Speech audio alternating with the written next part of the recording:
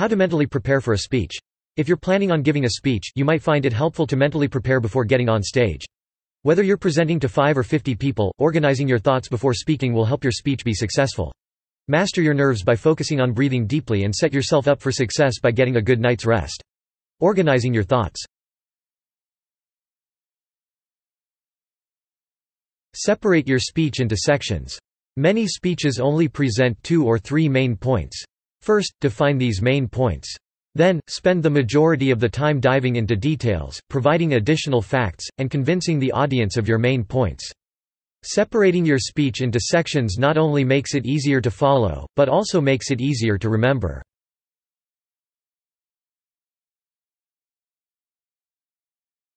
Turn your speech into a story. Storytelling is a great way to remember something because every story has a beginning, a middle, and an end.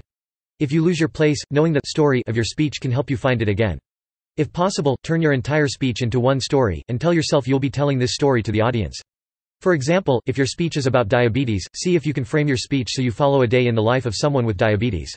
If that doesn't fit your structure, try telling the life story of someone who got diagnosed, started treatment, and now lives with diabetes daily.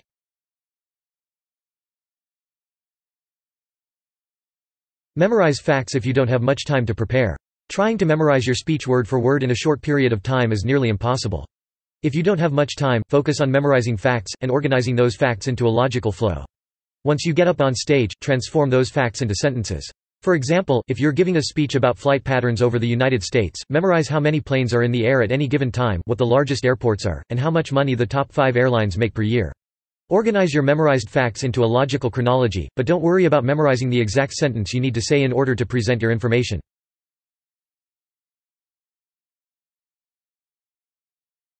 Organize your information into categories if you have to give a speech about a wide variety of topics. If your speech topic contains many subtopics, try associating each category of information with a single word or phrase. Then, when you get to a part of your speech, or if someone in the audience asks you a question, use that word to remember the relevant facts and information.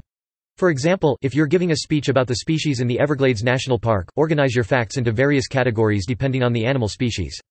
That way, when someone in the audience asks you about birds of prey in the Everglades, you can recall the relevant information quickly and present it smoothly.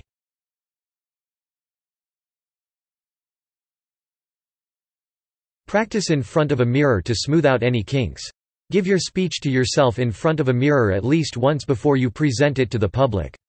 This can help you notice if anything doesn't make sense or flow logically, and it can also help you start developing the hand gestures and posture you'll use during the speech.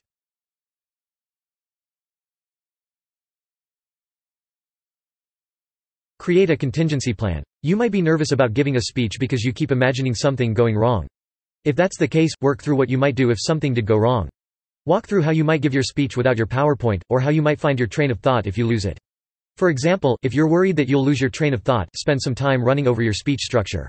That way, if you do actually lose your train of thought while giving your speech, you'll know what comes next, and you'll be able to get back on track.